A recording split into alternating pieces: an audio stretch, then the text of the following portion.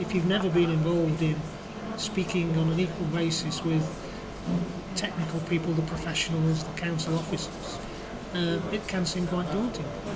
We've been very successful with the estate regenerations at Pipe A's and at Whitney Lodge, Perry Common especially. But there you were starting from a blank sheet of paper, and for people used to having things done for them or done to them, to be asked, what are your ideas, was a bit of a bolt from the blue.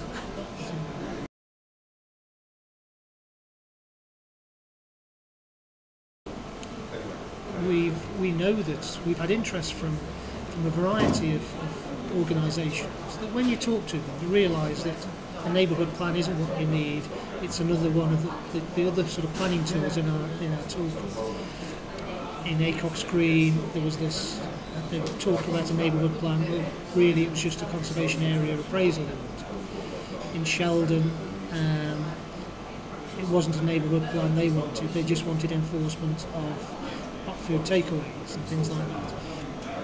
There are areas that clearly do want a neighbourhood plan and are passionate about it. Sutton Coldfield. But the groups in Sutton Coldfield need to appreciate that there is already a planning framework within which they have to operate. They can't say, Birmingham has decided to put 6,000 houses here, we disagree with it. Because if that is taken through in the Birmingham Development Plan, that is the higher order plan within which we have to operate.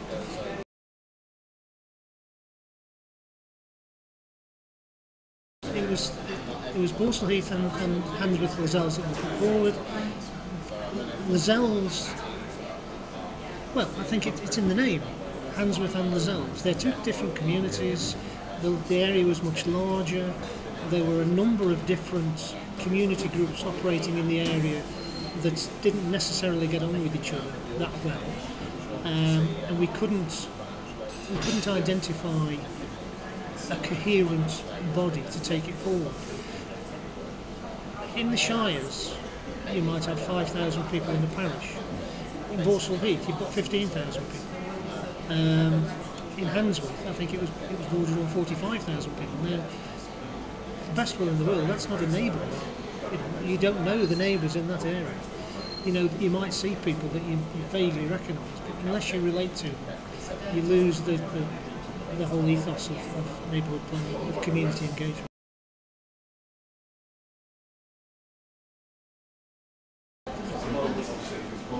There was an area action plan that was ongoing at the same time, and we felt that we know the community groups, we know what the issues are. This could be fairly straightforward as a pilot. The attitude was very similar to Borsall Heath actually. You've got consultation fatigue. You just get on with it. You've been talking to us for 7 years with an AAP. We don't want to start doing a neighbourhood plan, just do it.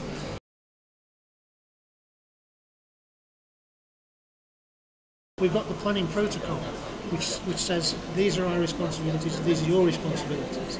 We will be helpful, we can be a critical friend, we can be a devil's advocate, but we won't write the plan. But it's very difficult. It's a fine line between saying we're not writing the plan, but you need to do all these changes. So it worked very well in Borsall Heath. It's working very well in Jury Court. But I think that's a legacy of our past involvement with community groups. I do know that in smaller authorities where you don't have the numbers of staff, but you've got a lot of interest from the parish council. Hertfordshire's got 88 odd planning neighbourhood plans underway at the moment. I don't know how many planners they've got in the planning department. So they may not be able to give that amount of time. It can be quite different times of the process. We could be spending 30% of our week working with a community group. Now that's a lot of resource and commitment.